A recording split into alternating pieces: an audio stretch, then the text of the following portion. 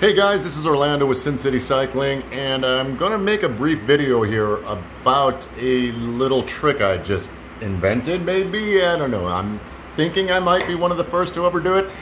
Anyway, I have some issues with the cabling on our S-Works Tarmac project, the China frame. I wanted to fix the cables. Anyway, long story short, they are tangled. I don't know if we can even see here, but they are tangled up in there somewhere. And you can see I had to undo everything, and now I'm going to pull the front derailleur cable out and then send the rear down, and hopefully they'll end up untangled in this little area here. If you remember from one of our last videos, we had replaced that. Not replaced, but put it back to where it was supposed to be. It was coming undone because of the cabling being wrong.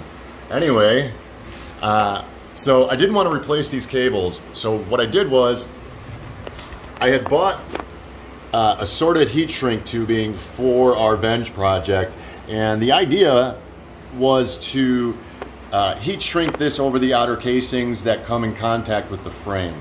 So I was hoping that this would protect the frame, but those of you who've seen the Venge overhaul, the cables aren't touching the frame, so I ended up not needing them.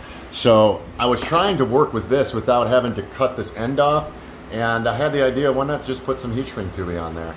So I selected one of these little tiny guys, like here, and slid it over the cable, over the frayed part, and then I used a torch to shrink it down. And as you can see here, it's on there, man. It's on there good. I also did another area further down. I have not had any issues yet with trying to route these cables.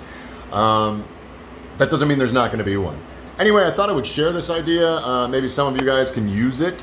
Maybe some of you guys have already done it. Let me know down in the comments. As always, I am Orlando. This is my Chinese S-Works. Peace.